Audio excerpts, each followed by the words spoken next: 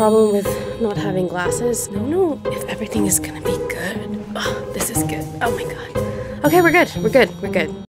Hey everyone, welcome to my channel. My name is Sahar. If you've watched my channel before, which I'm pretty sure you haven't, my voice is a little bit rusty because I am sick. I've been sick for a couple days. So what better way to enjoy my sick long weekend than to tell you some ghost stories that I've been reading on Reddit. It is October and the ghost stories on there are getting much creepier, and I have been reading a lot of these Reddit stories. Before we get started, if you do like these kinds of videos, don't forget to hit that like button. Subscribe down below if you'd like to support me, and comment down below what you'd like to see next. I'm still trying to find my niche. I don't know what that is yet, so I'm just trying to enjoy making content and just enjoying my channel in general. So let's get started. This is from the subreddit Paranormal Encounters. It was a comment from somebody asking, can you tell me the scariest ghost experiences you've had? And this one in particular got me shivering. It was entered by Andrew from DC.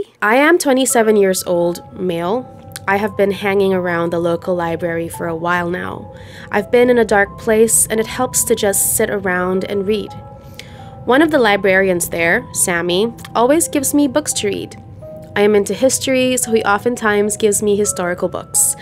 I am not into history, personally speaking. I was the worst in the history subject of my high school class, barely made it out of there. Recently, I walked up to him and he told me that he has a book, but I can't tell anyone about it.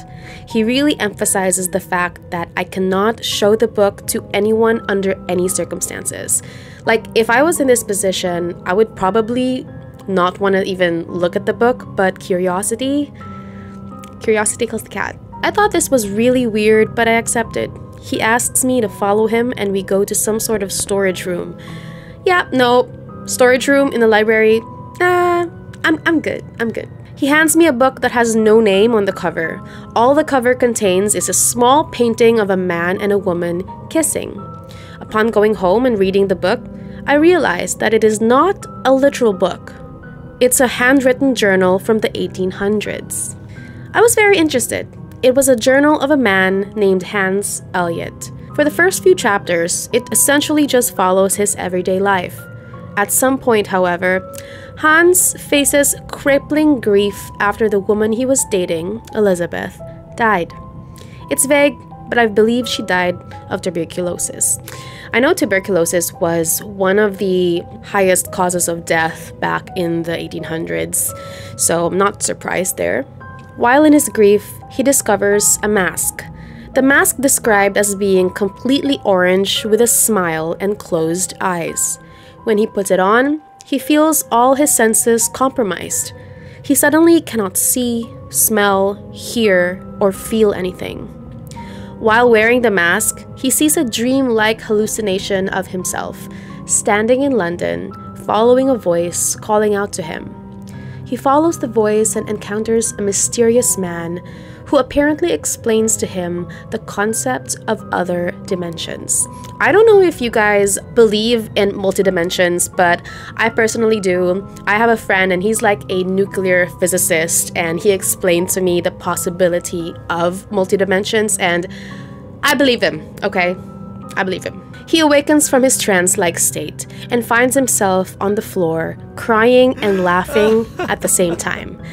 I've done that before. I have cried and laughed at the same time. Yeah, it was a quarter-life crisis. The rest of the journal mainly consists of him documenting his experiences with the mask, as well as featuring poems, sheet music, drawings, paintings, and short stories made by Hans Elliot. I want to get to my unusual experiences, so if you have any questions about the journal itself, just ask me. Anyway, I was very interested. I googled him and found absolutely no records of an artist called Hans Elliot that lived in the 1800s. I totally thought that Sammy had fallen for some sort of misinformation, so I went back to the library. I explained to him what I found, and he suddenly smiles and says to come back tomorrow. Skipping to the next day, I return to the library. Sammy explains that the journal was handed down to him across several generations. He says that Hans is not a historical figure, but one of his ancestors. He then says that he has one thing to show me to get rid of all my suspicions. We go back to the same dark storage room, and to my amazement, he hands me a clay orange mask with a smile and closed eyes. It looked old and worn out. He tells me to keep it. When I got home, I kind of forgot about it, but finally decided to run an experiment with the mask. I grabbed my acoustic guitar, put my phone on record, and propped it up to where it was facing me. And then I just slowly slipped the mask onto my face. I started to feel my surroundings disappear. It was such a strange experience. It was like being dead, but still somewhat being alive. Other than being able to think, all my senses just vanished. It was like I was nowhere. I was just existing. I can barely remember anything after that. My phone ran out of storage and stopped recording. I woke up to find myself curled up on the floor, crying. It was literally weeks before I could bring myself to watch the video on my phone, but I finally watched it.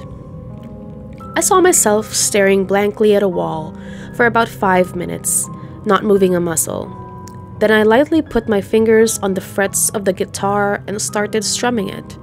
I start singing. I can barely make out the words. I can make out me saying, "Hans, oh Hans," several times. I can hear myself screaming the name Elizabeth at one point. And then I drop the guitar on the floor and start wailing and screaming. I don't remember any of it. I also noticed things. I heard the sounds of footsteps even though I lived alone. I heard someone speaking, but I can't make out the words. I perfectly understand what the mask is, however. It's a map to other dimensions. I swear it is. It acts as a doorway between universes. Ever since I put the mask on, I've been seeing things. I've seen figures standing in the doorway of my bedroom. I've seen inhuman creatures. I've had very unusual dreams. I've heard people singing. I've seen a child version of myself in the backyard, playing with his friends. But they don't acknowledge me. I've seen strange lights, and most disturbingly, I've seen a man staring at me wearing a suit. He has black hair, and he wears the same orange mask. Once, he took it off, and I took in every feature of his face. It was burned in my brain. Once, Sammy gave me 2 pictures of him. One was from behind, and another was him wearing the mask.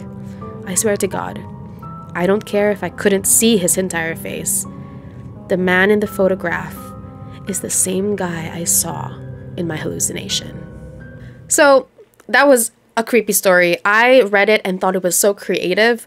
I don't necessarily believe in this. I believe in the paranormal, but not so much experiences that are so literal, if you know what I mean.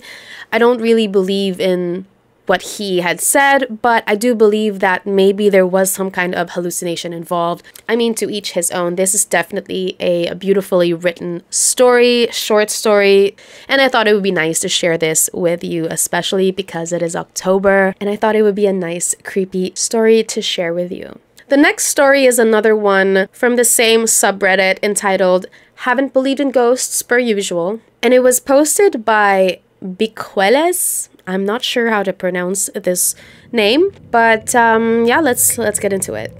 When I was a kid, I grew up in Mexico. In our house, there was an entity of a tall man, a moving shadow, always dark black, but a bit transparent, and never a clear outline of its human figure. It was more fuzzy.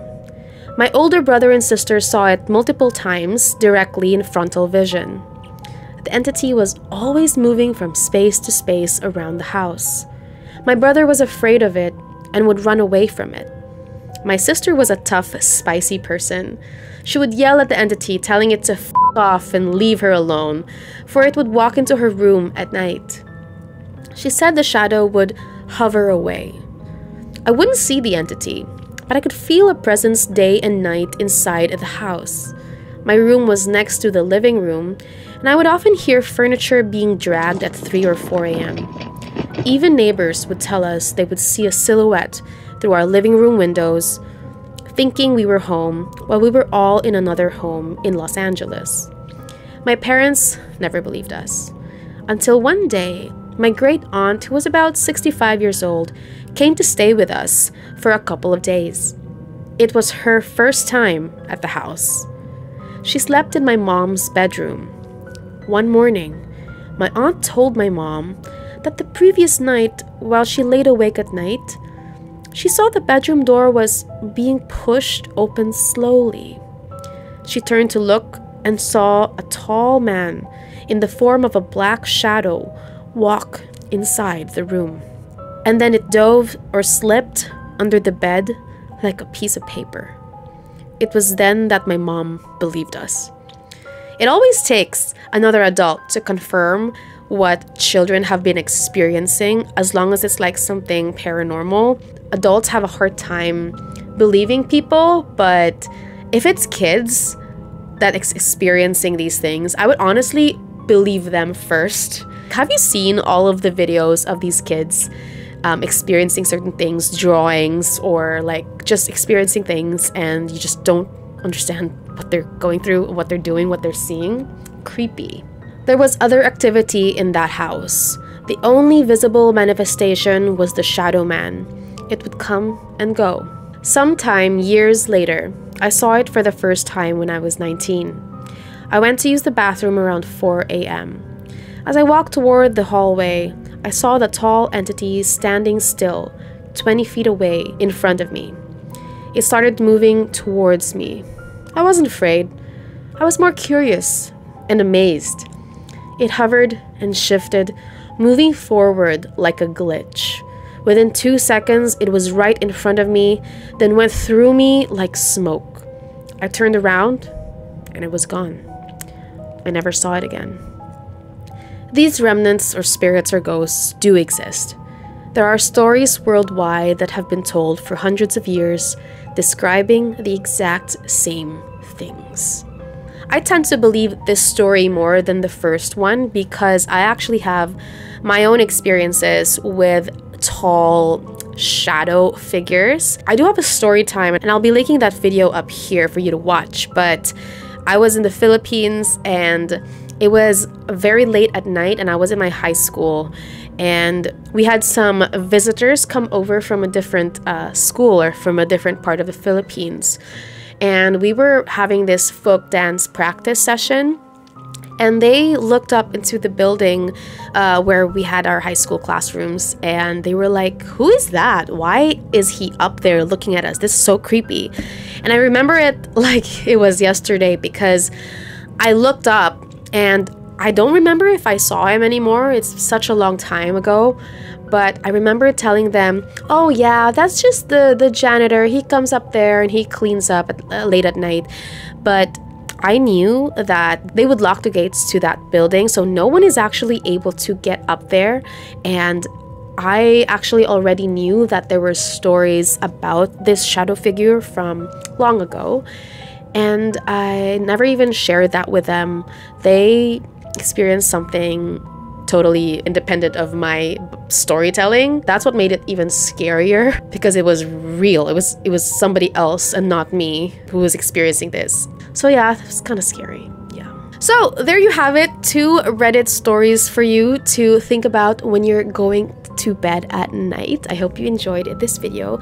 I will be posting more of this, especially because it is October, and I do enjoy a lot of these scary paranormal experiences. I do watch them all the time.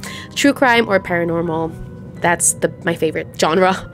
If you did enjoy this video, please give me a like. Comment down below if you believe any of the stories, or if you have your own experiences. I would love to read them and maybe share them in the next video. And if you'd like to support me, please go ahead and subscribe. Thank you so much, and I hope to see you in my next one. Bye!